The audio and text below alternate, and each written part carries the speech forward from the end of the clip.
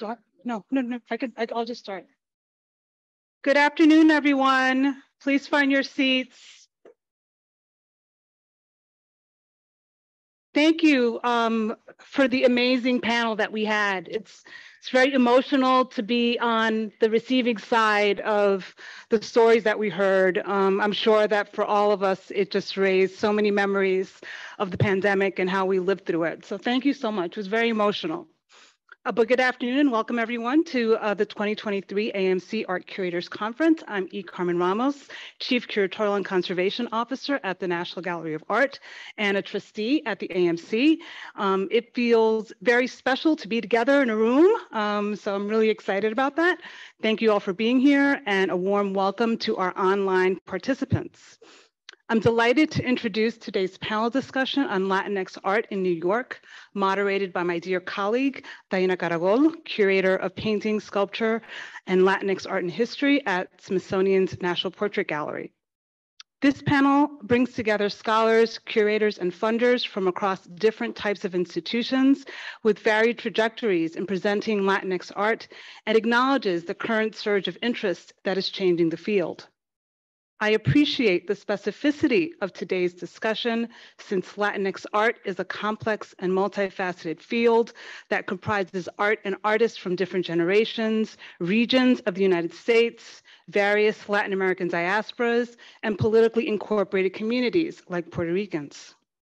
The importance of New York as a main node within the broad field of Latinx art cannot be underestimated, not only because of the nature of New York as an art world and art market center, but also because Latinx communities have long shaped the culture and identity of this city since its inception as a settler colony, but especially starting in the 19th century, when New York was home to Puerto Rican and Cuban emigre communities.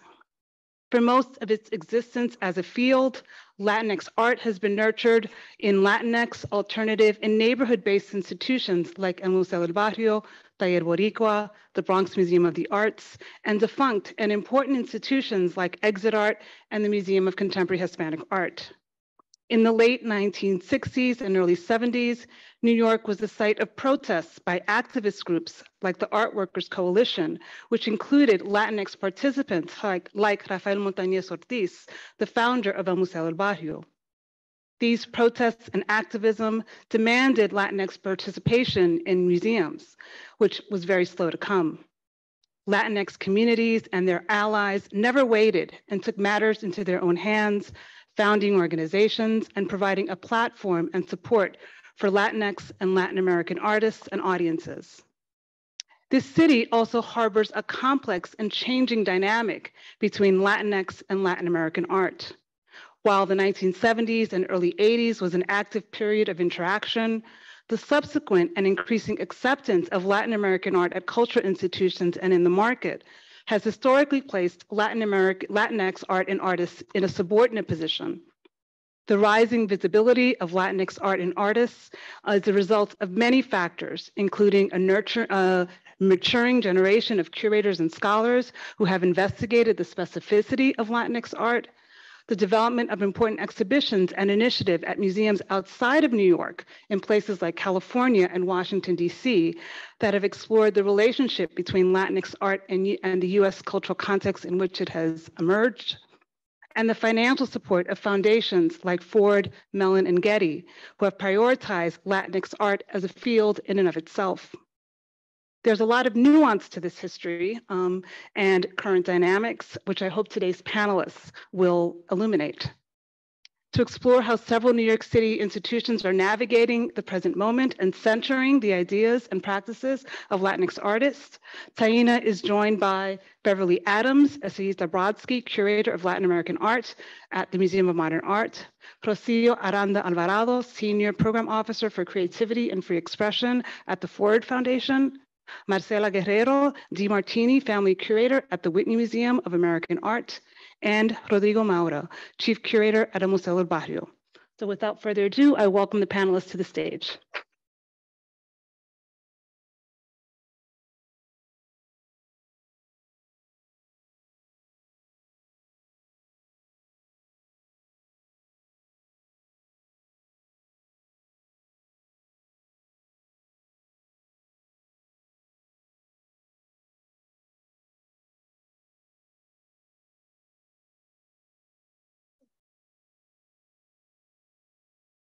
Good afternoon, everyone. It's so wonderful to be here. And I am so happy to be here with my dear colleagues.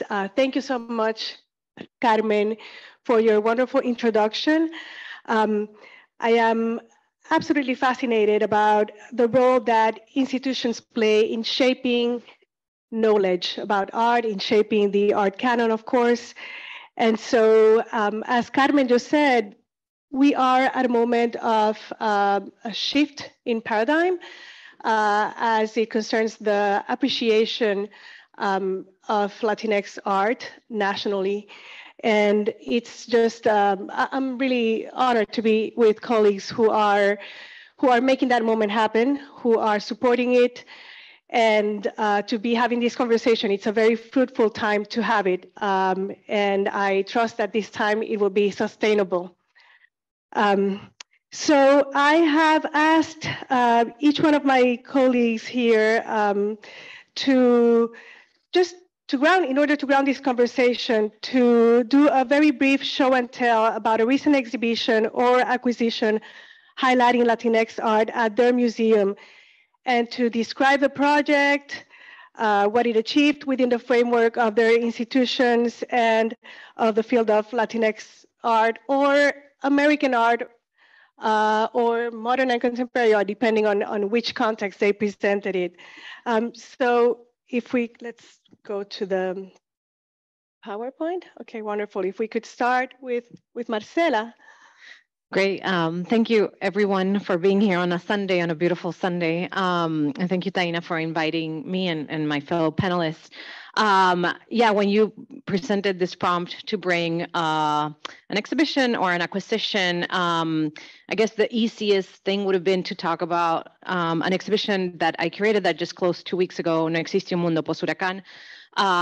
But instead, I thought of talking about this work, and I say that it would have been easy because obviously, or not obviously necessarily, but the exhibition garnered a lot of attention and it was great. And specifically thinking of acquisitions stemming from that exhibition, I couldn't choose one because we are in the process of bringing into the collection. Right now, we're at 17 of the 20 artists that were in the show. We're still, and those are in different stages of the acquisition process. You'll know what I mean by that. So, you know, a few have been ratified by the board, but the other ones are in different stages. So I couldn't choose one of those. And you might be curious why 17, not the other 3. The other 3 were artists who have more ephemeral work. So we're trying to figure out what is the right thing because we do want to bring them into the collection, just trying to identify the right work. But instead, I wanted to talk about this work because it's one of the most recent ones, along with 2 others from No Existe, that were ratified, or works by Latinx artists who weren't in the collection, who were just ratified in our board meeting that happened in March. And Virginia Jaramillo, who's an artist that hopefully some of you or most of you will be familiar with, and shout out to Erin Jijic, who is curating a show of her work at the Kemper that opens in June. But Virginia is an artist who, this is a work from 1967. She had been in a Whitney annual exhibition, and I decided to bring this and talk about this work because I think it touches on some of the other questions that you posed to us, Taina. But yeah, so Virginia had been in a Whitney annual in 1972, but we didn't acquire her work back then. And so it took 5 decades for the work and for her to come into the collection.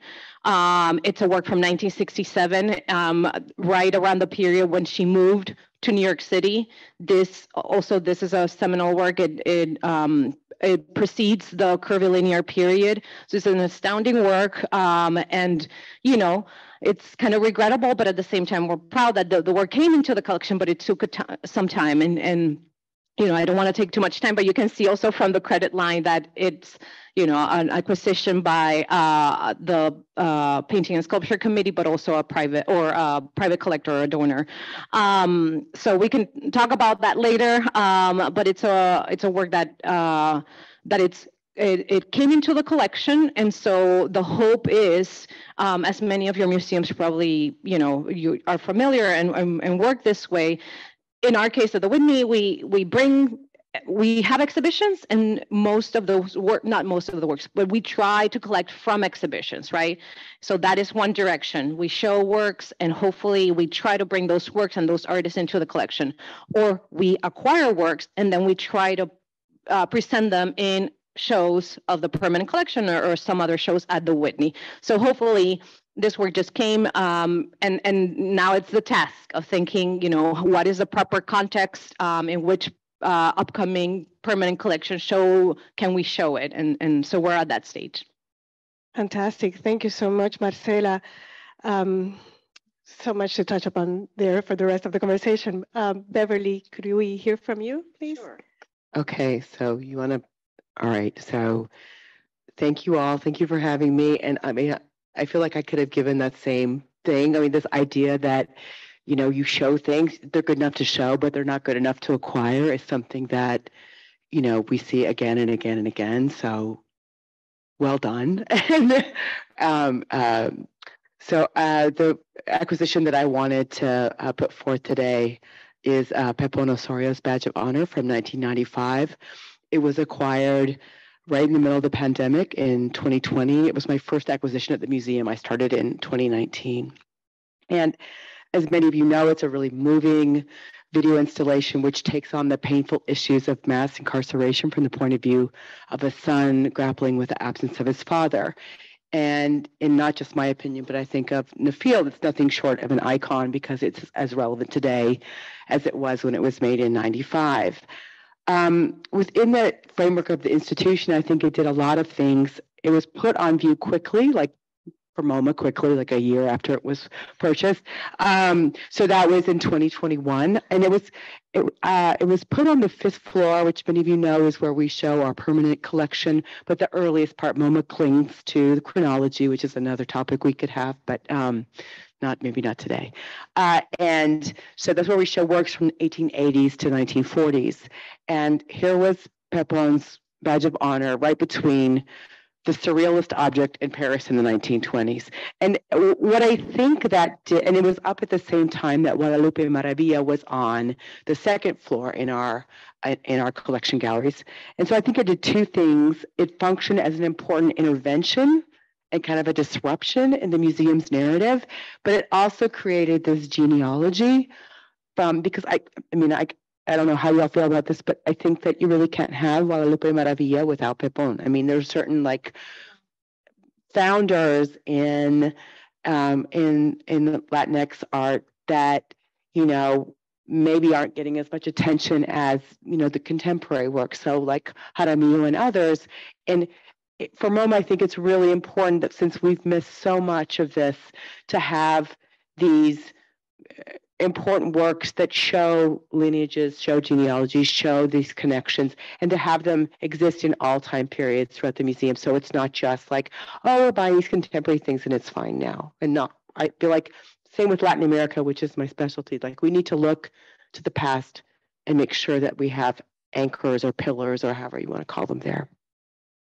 The second thing is that the acquisition followed Marking Time at PS1, the amazing show by Nicole Fleetwood about mass incarceration. And I really think that acquiring the work affirmed, the importance of this issue to the museum.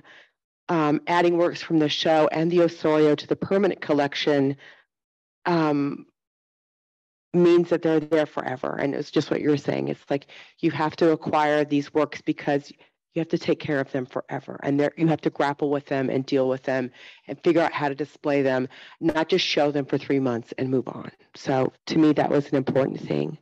And I already talked about how it's important historically. But one other thing is that it showed MoMA, which, I'll behave. But it showed MoMA that these amazing works are still available. Like one of the things is that, we missed the boat. There's really not much we can do about this. We'll focus on doing better in the future. And I was astounded when I found out this work was available. And it was a woman who was doing a fellowship who was writing her master's thesis, who's like, Beverly, this work, you could buy this work. And I'm like, oh my God, we're going to buy this work, But we had to find private funding. We didn't find funding from within the institution. We had to find funding from without, which is another issue we can talk about later. But I'll pass the mic. Thank you very much, Beverly. Wow, this is already such an incredibly rich conversation, and it's really setting up the stage for the next questions. Rodrigo. Hi, good afternoon, everybody. It's great to be here. Such an honor in such a wonderful company. Thanks for the invitation. So I decided to show a slide of a piece that recently entered El Museo's collection. I've been chief curator at Museo for, I think now 4+ years. And one of the focus we've been giving to, the curatorial vision at El Museo is to really work with the permanent collection and both showing it and anchoring a number of shows around it, but also growing it. So thinking of new strategies and new priorities on how to grow it. So I chose this piece specifically by Carolina Caicedo, a Colombian-born, actually a UK-born Colombian family, raised in Colombia, lived in Puerto Rico, now live in California for a number of years in LA. And this is a piece called Mujeres en Mí, Mujeres en Mí, Women in Me. That's part of a larger series of quilts that she does in collaborations with friends and family, appropriating from worn clothes and sewing it together. It's also a wearable sculpture that can be performed. So, but also there's this list of like a pantheon or genealogy of women artists that are important to Carolina. And this particular piece is going to be in the center of a room of our upcoming permanent collection show, Something Beautiful, Reframing La Collection, that opens actually next week on the 18th of May. So everybody's welcome to join us. And as such, this piece is in the center of a room where we have works by different women artists, especially dealing with abstraction in their trajectories and with a strong pioneering role. And this show, something we can talk about in a minute on how this show has been like a really important almost culmination of a long process of reinterpreting. You being one of the colleagues who have worked with us in the different meetings and others to really rethink the collection and its reinterpretation. But in the show that opens next week, this piece plays an important role, almost as a wish list. So there's a number of artists that are written it in the piece. Fanny Sanning is one of them. Fanny is in the room with this wonderful sculpture. A lot of them are not. So we see Noemi Perez, Janira Damote Silva, Judy Baca, and several others. So this serves as almost as a wish list, and yeah, I guess like to think positive about the future and the growth of El Museo's collection. So I'll leave it there, but we can continue talking about El Museo's permanent collection and the role we've been all giving to it in our curatorial vision. Thank you. Beautiful. So we've talked about foundational figures, about how to establish and bring them back. We've talked about moments of exposure that go away and the museums have caught up much later on, about great opportunity. Rocio, you're wearing two hats in this conversation as a former curator and as, well, I think, I don't want to say a former curator, but you're mainly in the philanthropy world now. I don't want to say former because I love your curating and I want to see it continue, but can you speak to the role that you've been playing as in the Ford Foundation in making this moment sustainable? Thank you. Thank you, Taina, for the invitation to be here. And I'm so honored to be among all these amazing folks. Um, one of the things we talk about when we want to create positive change, how do we get work by Latinx artists into museum collections? It's one of the things we want to work on, right? There's many things that contribute to the state we're in, which is inequality, including, there's several things that the foundation works on in order to change the systems of inequality. And the two that I think are most relevant to arts and culture are unequal access to the economy and entrenched cultural narratives. And so the two things that I thought I could do when I got into philanthropy was, number one, bring attention to artists, and number two, to make space for curators and creating opportunities, especially for those of us that have been excluded from positions of intellectual leadership. So in partnership with Mellon Foundation, I'm so grateful actually to my colleague, Deborah Cullen, who's been really a thought partner in this work. In partnership with Mellon Foundation, we created the Latinx Artist Fellowship Program that will develop over 5 years, awarding 15 artists unrestricted grants of $50,000 each. This work is led by the U.S. Latinx Art Forum and is supported by the New York Foundation for the Arts. And I want to underscore how grateful we are to them for their commitment to this initiative and to their deep dedication to these artists. USLAF is in the 3rd year of leading this program, and here I'm showing you the group of artists awardees from the first 2 years. It's truly an amazing roster of intergenerational Latinx talent. So I do get people asking, if it's not our area of expertise, how do we bring these artists into the collection? And so this is a great place to start. All of these artists are a great addition to any collection because they're part of the history of American art and contemporary art globally.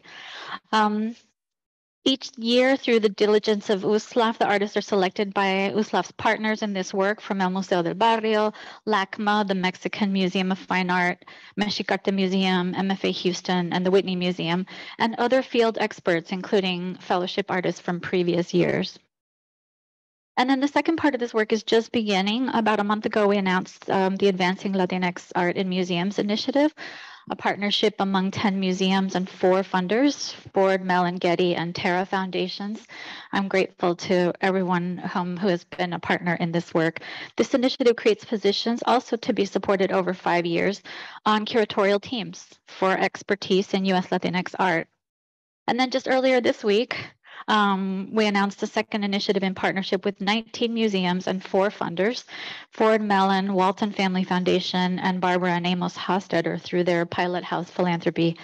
We're so grateful to be able to do this work in this company, and this will support positions, again, of intellectual leadership, not only in curatorial, at 19 museums across the country.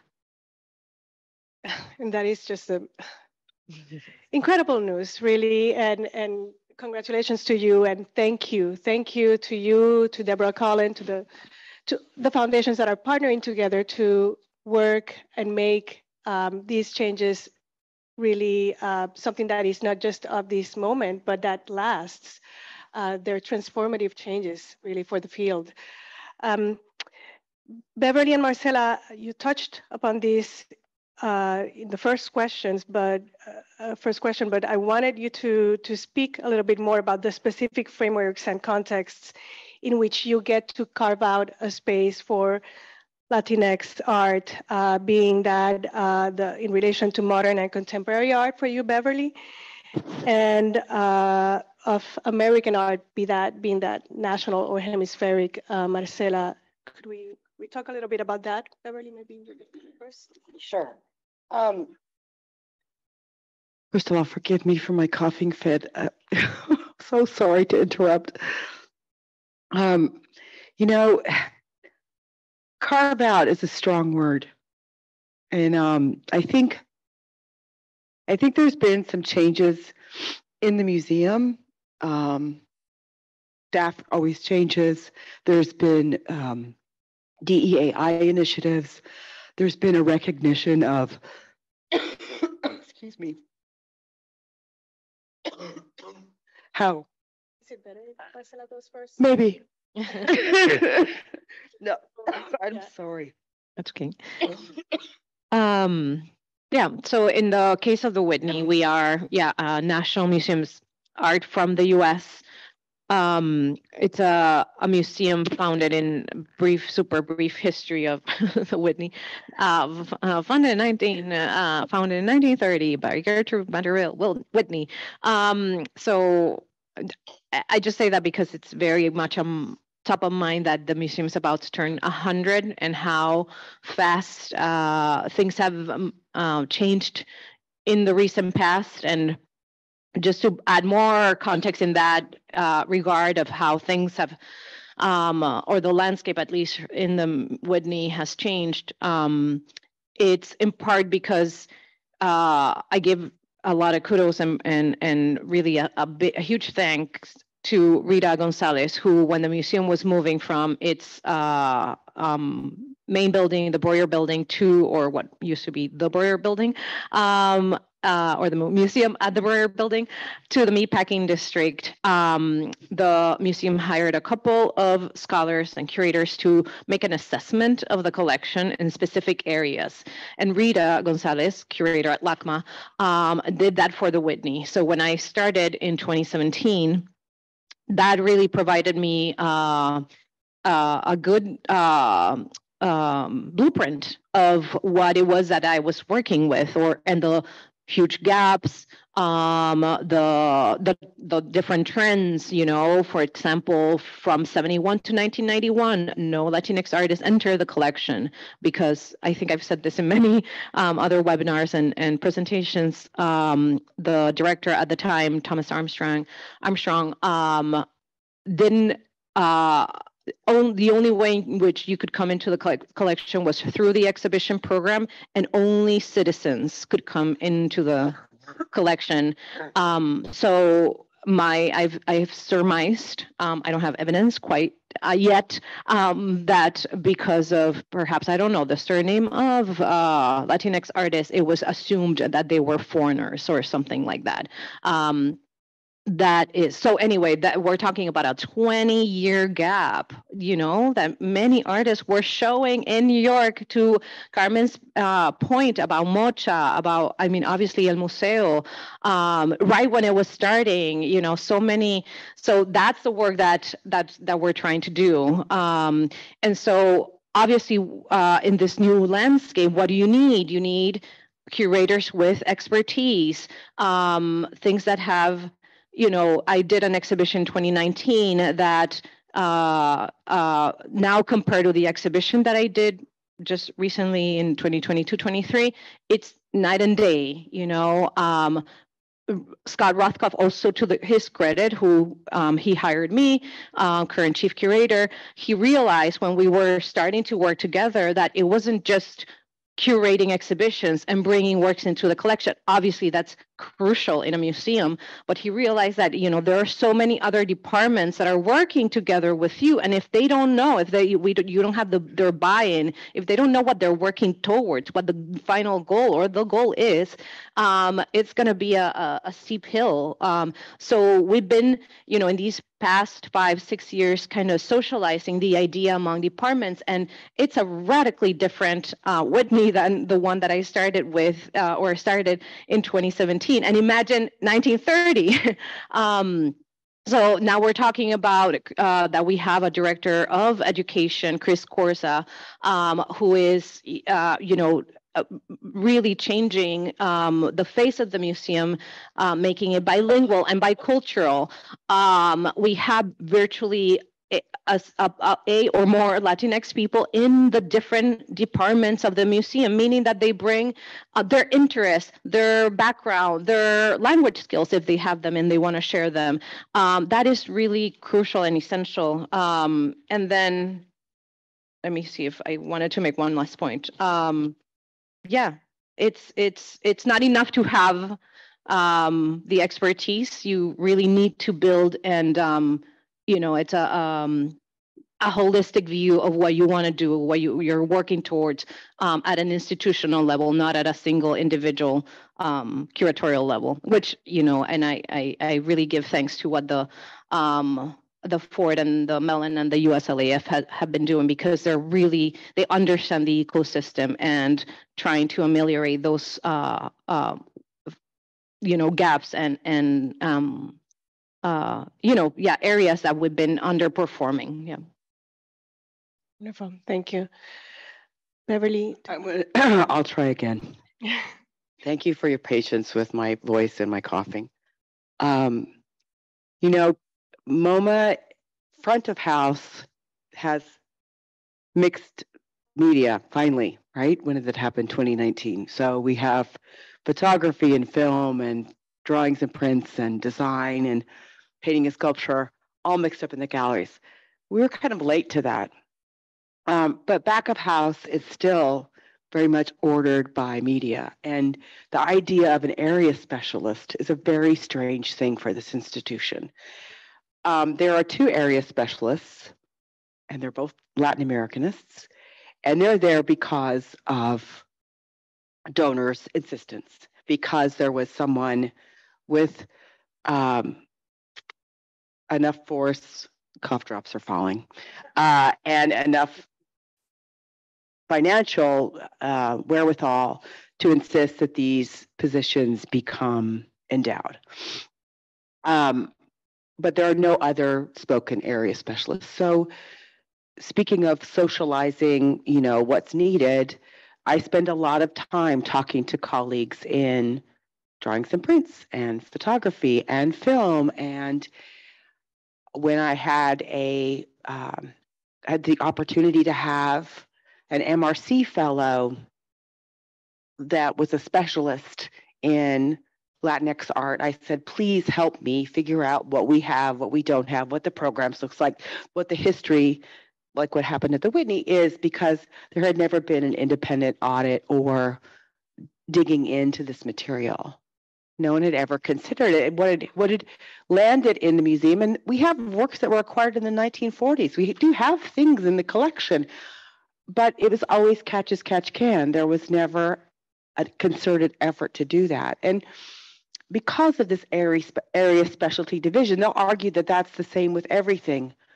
But all of the experts are in Western European art or American art, which often translates to like what's in the most powerful New York galleries.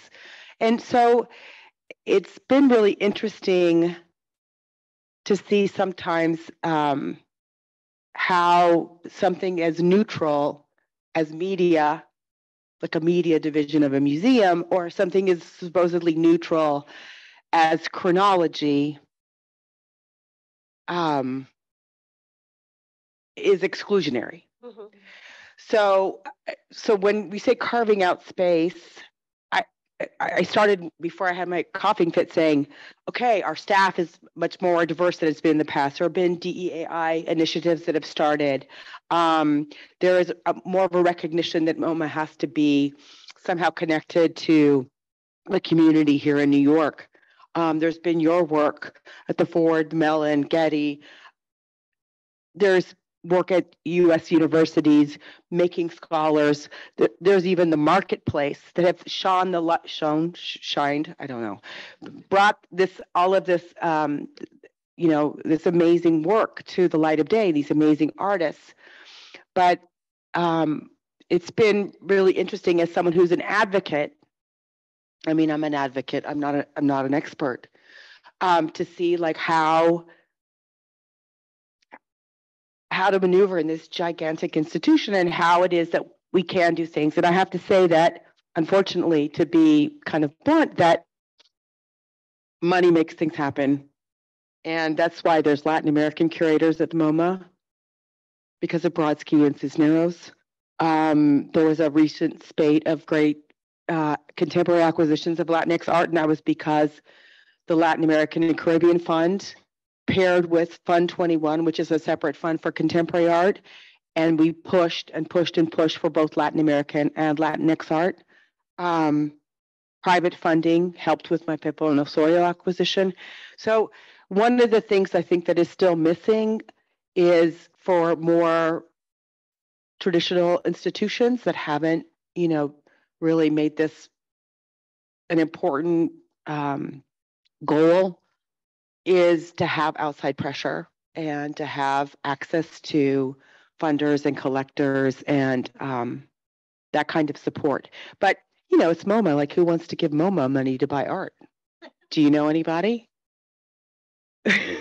No, nobody wants to give money to MoMA to buy art. So it's been an interesting challenge, and we have made successes. We have bought things, we have shown things. There is a lot of support from other colleagues at the institution. It's going to happen. It's just not going to be like a straight line, and it's not going to be. But it because I do think we need to focus on historical things. I do think it'll move forward, and we will make more and more space. But what was I don't know if you all read the reviews of MoMA when it reopened after the expansion. The one thing that people signaled over and over again was there was no Latinx art institution. So, this is a recent kind of development and change. It is, and I love that you both acknowledge, the problems of, how certain criteria are supposedly universal or level the field, like chronology, and some others end up being so exclusionary. Yes. Rodrigo and also Rocio, could you speak about the joys and the frustrations of doing and the challenges of doing the foundational work that creates a field and that eventually serves as inspiration for larger institutions to follow that lead? I have three really quick things, and then I'd love to chat with Rodrigo. The advantage of doing this work early on, number one, was no one questioned our suggestion at El Museo that Filipinx are also Latinx. And this was in one of our biennials, the S-Files, which has been such a crucial show, I think, in launching the careers of so many younger Latinx artists, and actually multi-generational, artists who hadn't gotten the attention they deserved, who were included in the exhibition for the first time, and then sometimes came into the museum's collection. It started because we were doing research on artists. We needed more women artists in the show, and we found one artist, and then it turned out she was born in Manila. And then we thought, well, why should we exclude it? It's got a similar history, right? We're talking about groups that also shared, in many cases, the same barrio in San Diego, for example, right? Number two, it's been so gratifying, I think, to give our artists an early start in their career and to see them soar. And there's so many examples, even more than the faces I showed you earlier. I forgot to say that there's a third year of fellows coming out literally in 2 weeks. Very exciting. We're all sworn to secrecy, so we can't tell, but a fantastic group. And then third, I found ways to buy works even when there was literally no acquisitions money. And sometimes when it was just, I was asked to be a juror on something and they were going to pay me a little something, or put that into an acquisitions budget, which actually curators at the National Museum of the American Indian were doing also, believe it or not. So even at the Smithsonian, there's sometimes you have to go around in order to get money to buy the things you want. Thank you. Yeah, no, this is so interesting, Rocio, and I want to just, start my answer to your question by touching on some of the, topics you raised in your response, starting with the famous, how's it called, curatorial discretionary fund. That should be called the Rocio Aranda Alvarado Fund. And I really commend you for that, and on an institutional behalf here, because now that we're, as I mentioned before, we're curating this tour de force exhibition of the permanent collection. We came across with really important works like Perla de Leon's photographs. Jaime Permuth, was that you too? That came to the collection through your abnegation, to your generosity. So I just want to mention that again. And also, like the Filipino mentioned, I think this is also so important not to think of El Museo as like a place to, as an institution to think of diaspora. No, not only, I mean, of course, having the Latino diaspora as the main lenses and as the main focus, but just to think of diaspora and colonial historicities shared, as your show is now, touching on from a historical perspective in Washington. In terms of like joys and frustrations, that's the roller coaster day of curatorial work, right? A lot of joys, a lot of frustrations. Sometimes they're even the same thing, right? Yeah, but I want to just use this as an excuse to talk about the curatorial program or the curatorial vision that we've been working with El Museo. Carmen Ramos, she really beautifully introduced this panel by bringing forward a lot of the foundational histories of Latinos in New York, which is the topic of the discussion today. And El Museo is obviously the institutional project. No, that I remember, the beloved Hiram Maristani telling me, "Oh, this place was misnamed. No, this was misnamed. It was never meant to be a museum." And this is so beautiful, actually. No, this idea that Raphael and his peers and the artists with the Taller Boricua and several others, they created a museum where there was a call for for academic curriculum. No, so this was the call, and they turned it into a museum. So this is, a lot of the joy of it is really to reinstate that history, to make sure that history is available for the successive generations of museum goers and audiences and peers and other curators and researchers, because that's a story that history that if El Museo doesn't tell, no one else will tell for us. So that's really important, and I strongly had put this in the center of my program when I started. So there's a number of shows, the Taller Boricua show in 2019 or 20. That was the show that inaugurated my program there, that I curated, looking at the 70s period, early 80s period of Taller Boricua. And then the Rafael Montañez Ortiz show, contextual retrospective that I co-curated with Julieta Gonzalez. That, also first major museum survey or retrospective of Rafael in several decades, like an artist with like a paramount contribution to contemporary art globally, not only in the US, but internationally. So the Enfoco exhibition that I co-curated with Susanna Temkin in 2021, looking at the Bronx-based photography collective and a seminal donation of theirs to El Museo in the 1970s and so many more. And now the collection shows something beautiful, reframing La Colección, where we're also looking at the history of El Museo through the lenses of its acquisitions, donations.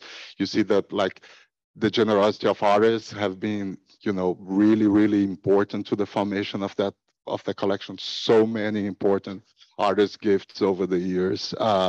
And this is, something not to be remiss about because it's really, really central.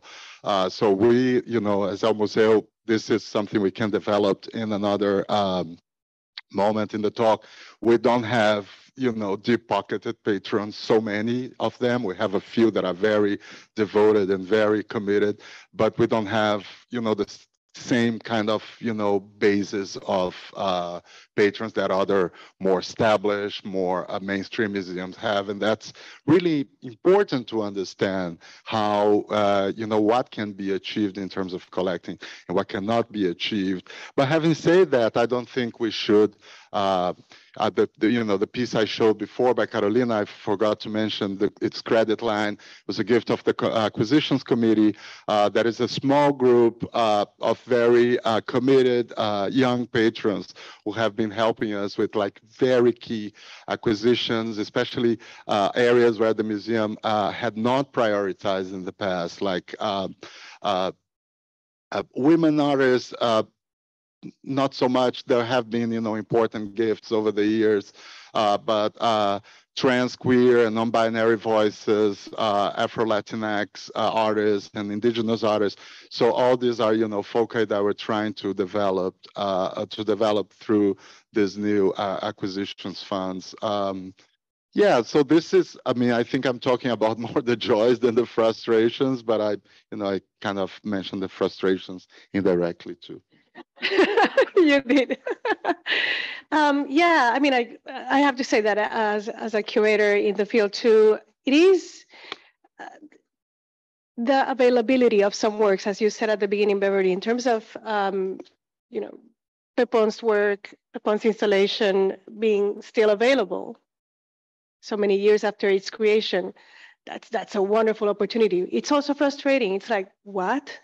Yeah. And so, well, let's talking about the market. How has this increased interest in Latinx art? Are you seeing the impact of it in what is available or not right now for your institutions, for you to acquire as curators? I can think of the model of contemporary African American art, for example. Some artists, I think in the last decade, we've all seen the wonderful explosion in visibility of African American contemporary art and art by contemporary Black artists in general. In portraiture, it's very, very apparent. And there are some artists that the museum could afford their work 5 years ago and not anymore. My museum, for example, the National Portrait Gallery. So I wonder if you're seeing some of those trends too for Latinx art, or not yet, or... I'll say the fact that credit line had another person, not just the museum. I think it points to how even museums like mine are being priced out, or its prices are getting up there. So I can't imagine what it is.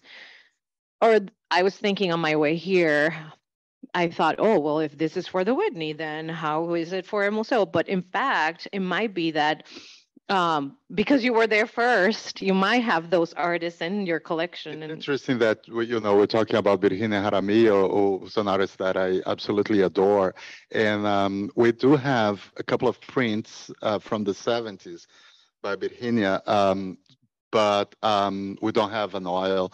And in this, something beautiful in this upcoming show, we're including a number of as Susanna very smartly calls them, aspirational loans.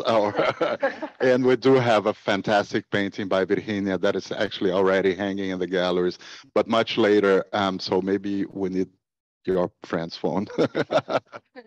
But yeah. Anyone else? Jaramillo is a perfect example. Yeah.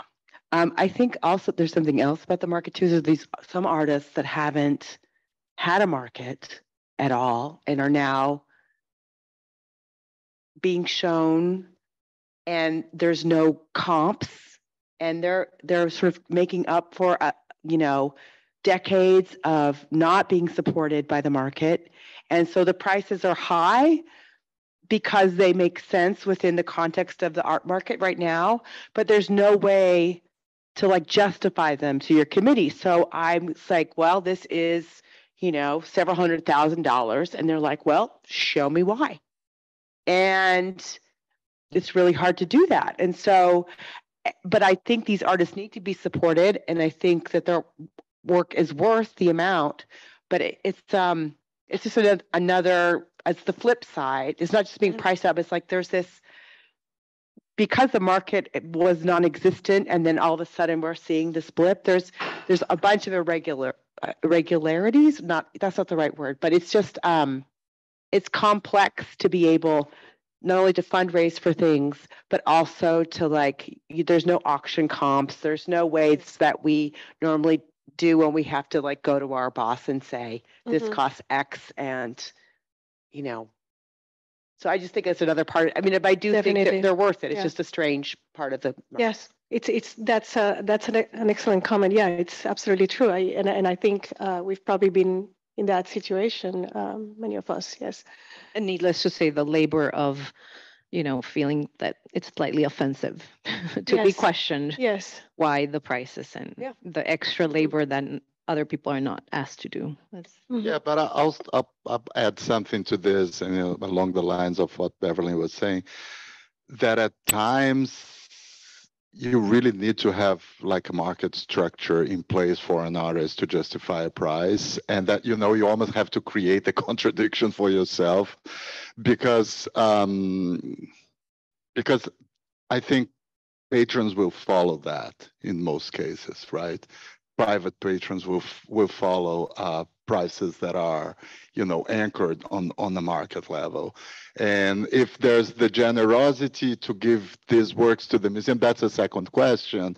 But, I just feel that this is something I really notice starting to work in this field. Just like a very quick side note, I don't come from American art. I come from Brazil. I, used to work in a different structure, and how little representation of Latinx artists there were in galleries, especially mainstream galleries, especially of interesting, really, really interesting artists.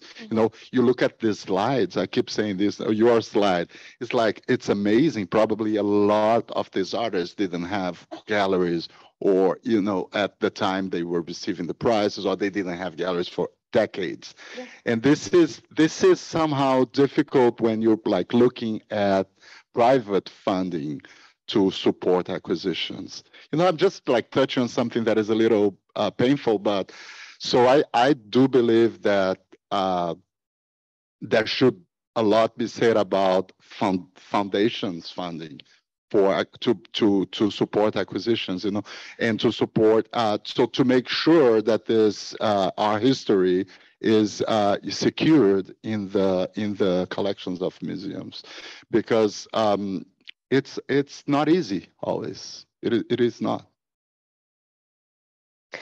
Okay, to bring this full circle before we go to questions and answers,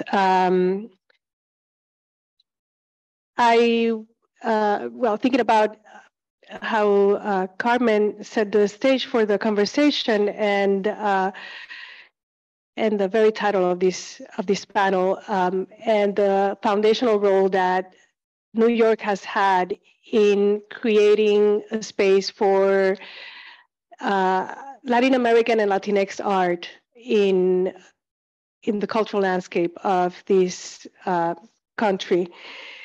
How do you envision that, as we're living through this moment, and all of us are sitting here from very different institutional perspectives, what do you think is the role of New York now in the larger ecosystem of American and Latinx art? That's like a yeah, I mean, I would like just to continue on the same vein of like bringing examples of projects that we've been working on. Rocio mentioned the S Files, such an important platform over the years. I think started in 2000, if not 99. 99, yeah. So the S Files was a series of exhibitions between 99 and I think 2013. Was also known as El Museo's Biennial. Was a showcase of Latinx artists based in New York City, and this is also a series of exhibitions that we revisited and with kind of spin-off with a Triennale series that took place first in 2020, 2021. And the big change in format that we implemented was to make it a national survey of Latinx artists practicing.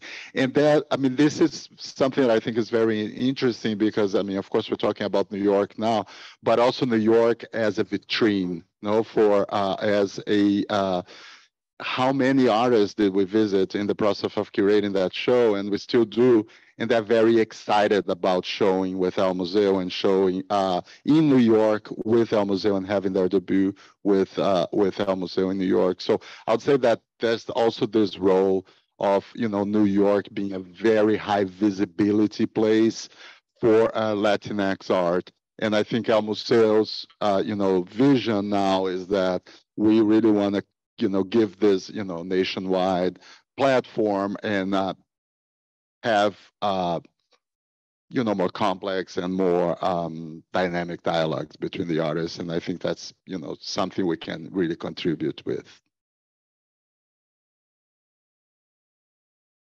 I'll just add, I think it's not lost on me that New York legitimizes artists, and I don't think we should be shy about saying that. I think that's very, very true. But or at least from my perspective as a curator with a expertise in Latinx art, I feel it like it's my responsibility and it's incumbent upon me that I look elsewhere, like not just in New York, and that there are many other institutions across the nation who are legitimizing and presenting and taking that first chance on artists outside of New York. And so even I was talking to my chief curator about the discretionary funds, and I can't believe we've used the phrase discretionary funds twice in a panel. But something as obvious as, okay. So two different meanings. In two different meanings, yeah. For travel, and how I felt like I was stating the obvious, but I needed to say it, that I need to travel to other cities to see art, because Latinx art is not only in New York, and which it's not only obvious because of what I do, but also because as a museum of the US, we all should be traveling to many places outside of New York. And not that he was against it, just stating the obvious, like this money I will use and I need it because I need to go to these different exhibitions and these different cities to do studio visits and blah, blah, blah, blah. So just to, be cognizant of the role that we occupied, and that we, New York does occupy a very important space in that ecosystem of Latinx art, but we should leverage that for artists who are outside of New York. Can I just say thank you? As someone who worked in the Southwest for a very long time, I worked in Texas. I went to school in Texas. I worked in Arizona, where there was all these amazing artists who had no traction at all, or these museums that were doing incredible things. And then the Whitney now says, oh, yeah, we know who Luis Jimenez is. We're like, really? Well, congratulations. I knew because I worked in Houston. You know what I mean? No, I'm not saying you. I'm not talking about you. It was like an ex-director who said that a long time ago. Oh, I see. Yeah. There's history there. Yeah, that was history. My point is that a lot of these institutions and people working in, other states in the U.S. do see and understand the legitimizing function of New York City. So it's great that you're meeting them halfway, or that people are going, like the S-Files, and including, people outside of New York and traveling and to see work everywhere. But like the only reason I was able to buy Joey Terrell is because it was at our Trousseau projects. And I could show, that's another one of the rules in acquisitions is to be able to see it in person. So, and the reason the Ortuzar saw the work is because it was at El Museo. Yeah. So, so that, the having works of art in New York galleries makes it easier for New York institutions that have a thornier path to that. It makes it more accessible. It already legitimizes it. So we need people, S-Files, or you traveling to see all these things to bring them here so that it makes it easier for me because it's hard. I'll just say something really quick about data. You know, New York City, 30% of New Yorkers are Latinx. Almost 50% of people in Los Angeles are Latinx. All throughout the Southwest, especially the border cities, are 80 and 90% Latinx. We talk about, you know, funders especially are focusing on the American South and Native American communities, and also what they're calling the heartland. And so when you think about the American South, it has this Latinx counterpart called El Nuevo Sur, which is where a lot of new immigrants are coming. They work in agriculture and meatpacking and those kinds of industries. So, you know, aquí estamos y no nos vamos. We're here and we're staying. The Latinx population is really growing. And I think, you know, one of the things we forget is that we're not all new immigrants. There's people who have been here for generations. The vast majority of Latinos who are born today are born to English dominant. Most Latinos are English dominant. You know, we're part of American culture and American art history. And so, you know, belong in these collections of American art and global art history. Thank you. Thank you. Do we have time for questions? Yeah. Okay. Wonderful. Thank you. Wow, what a treat. Do we have any questions? You could please come to the mics in the front.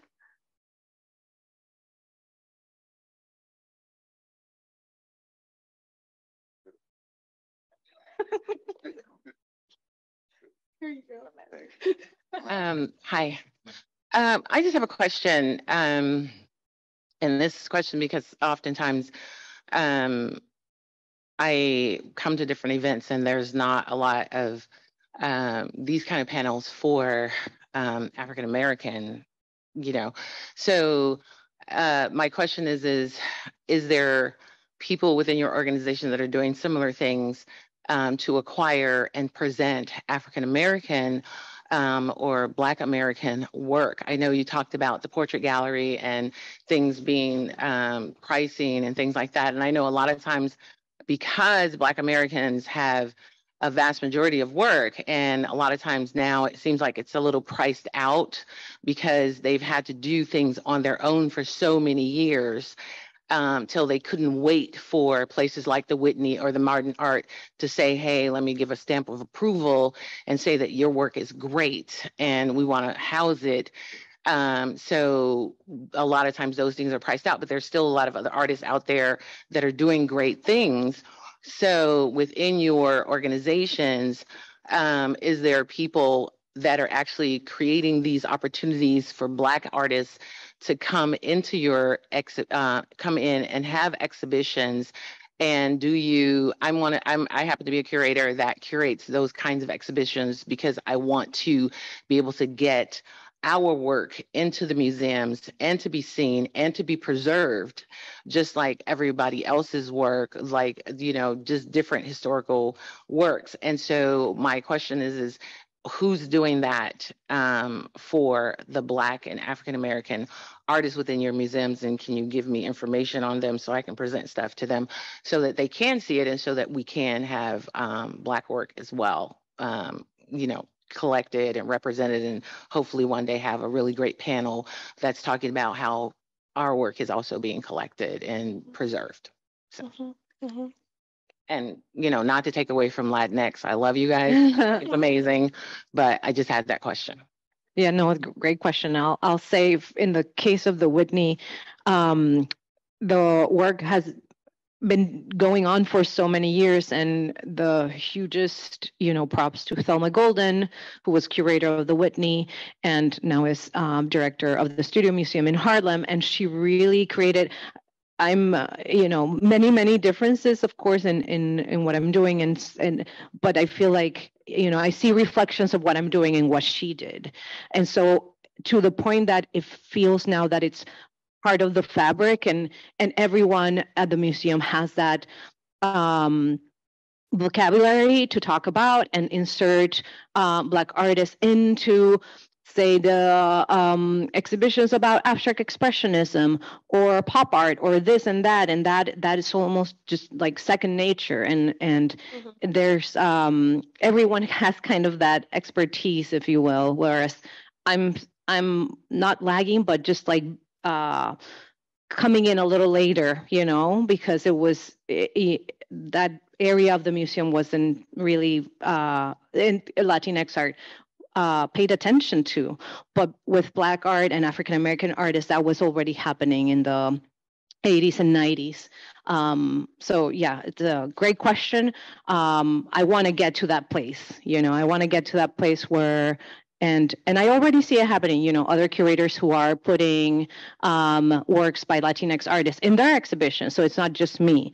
So that's important, and that it has, and you see it happening. We have upcoming show by Henry Taylor that's coming from MoCA LA, and that is Barbara Haskell, a white curator who's organizing for the Whitney. But we also have Adrian Edwards, great curator of performance art, doing a show about Alvin Ailey soon. So it's happening. Yeah. I think we can make the same argument for MoMA, which also did a very deep dive into writing about and presenting its history of engagement with African American artists. There's a curator in painting and sculpture who's focusing on works from Africa. We have a curator from Nigeria in a photography department. So Black art across the board is being shown with much more frequency. What we don't have is this sort of Afro, Latinx, and that's where things get strange, because there have been acquisitions of Afro-Brazilian art, but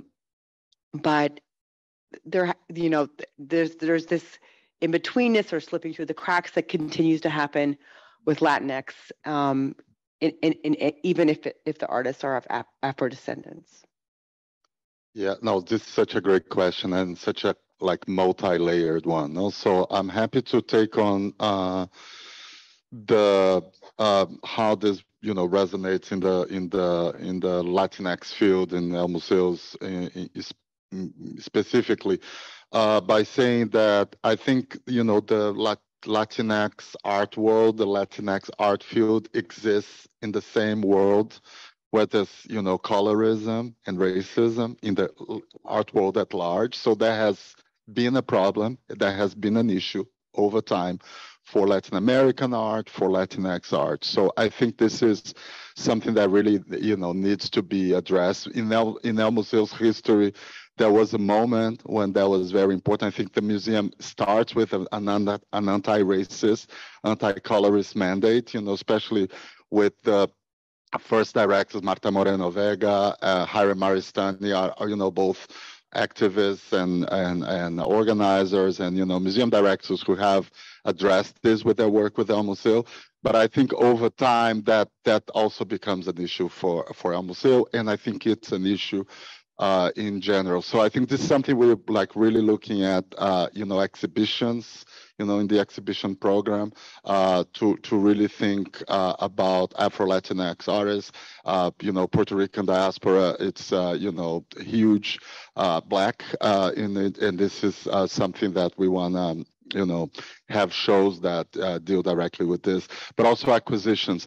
Also, I think there's something to be said about our museo that it's an institution with a Latin American collection that's not in the beginning of its mission, but it's over the years the museum opened itself to Latin American art and our history, and in that realm, it has also been much more Eurocentric and white focused. So this is something that I think also with acquisitions and exhibitions to be announced soon, we are trying to reflect and also these are changes that are happening in countries like Brazil, but not only with new art historical scholarship on Afro-Brazilian and Afro-Latinx, Afro-Latino artists.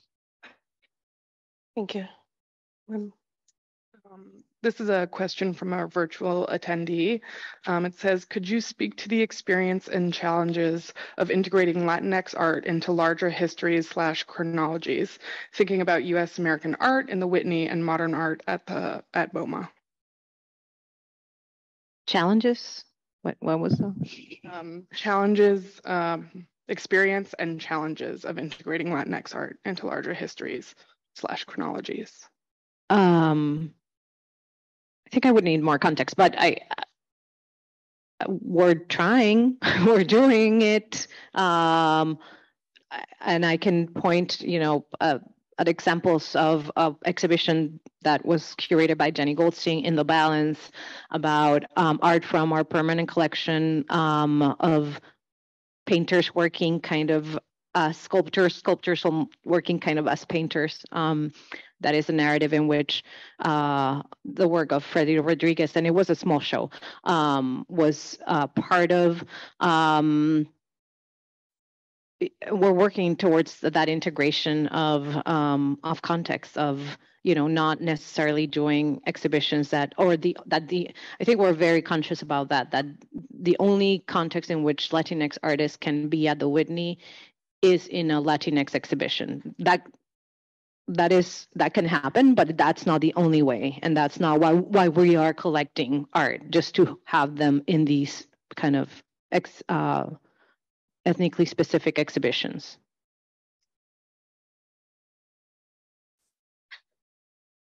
Thank you guys so much. I'm very aware of our time, so I hope this is not a long response. But just curious if you, at any of your organizations, can speak to the collecting management policies you might have, or the collecting plans. This is something that my institution is just developing, and I just don't know if you have it in place. In those plans, if it's very specific that you are planning to acquire more work by Latinx artists, then how that might support, like those kind of documents support that effort or hinder it, make it more red tape.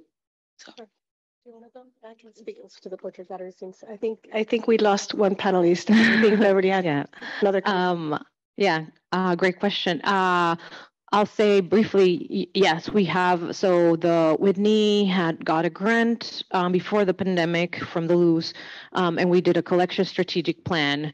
And so I think the entire department worked in some capacity with the group, but we identified many areas that had been historically neglected, and to the previous person who asked, like, one of those was works by Black women artists from a very specific, like, early 20th century, something to that effect. And Latinx art was one, and a bunch of different ones. So it is literally, it's on paper, the history of how that came to happen, who were the artists that we missed, what are our priorities, the different price points to that, wish list. So I think we're being as specific and detailed and thorough as possible, hopefully. And as I said, it's a kind of a work that we're all doing together in the department. Yeah. I'm only a moderator here, but perhaps also I can answer that question since I work at a museum of American art, or U.S. art and history and biography. At the Portrait Gallery, when I arrived 10 years ago, we just perhaps like what Rita did at LACMA, at the Whitney, we looked in a very concentrated way at our collection and at its demographics. And at the time we had about 22,600 objects, and about 5% pertain to African Americans, and less than 1% to Latinx people, to Asian Americans, and to Native Americans. All of those three populations were less than 1%. African Americans 5%. Women were comprised of less than a quarter of the collection. Think about portraiture and the biases of portraiture itself as a genre, right? And the elitism of it, the gender bias. So our director, Kim Sayed, made it an imperative, really, to have any acquisition purchased thereafter. 50% of them had to reflect some kind of diversity in terms of gender, in terms of racial or ethnic or cultural background. And that has really been transformative for the institution. Certainly, it has helped a lot to have a Latinx curator. If we compare it to the other demographics, for sure, Latinx art advanced more in a faster way in this last decade than the other demographics. But still, it sort of changed the mindset of the institution. And even though you're working against decades and decades of acquisitions, right? I mean, so moving the needle takes forever. I've acquired over 200 works, but still I'm not at much better than 1% because it just takes forever to move the needle. You can walk through our galleries and the experience is radically different than 10 years ago, yes. And the visitors say so also in the comment cards. And of course, we do other things to make them feel welcome too, like having a fully bilingual museum since 2014. So that has helped a lot too. I think our time is over, but this has been an incredible conversation. We only scratched the surface. So thank you so much, Judith Pinedo, for inviting us. Thank you, Pamela. Thank you all. Thank you.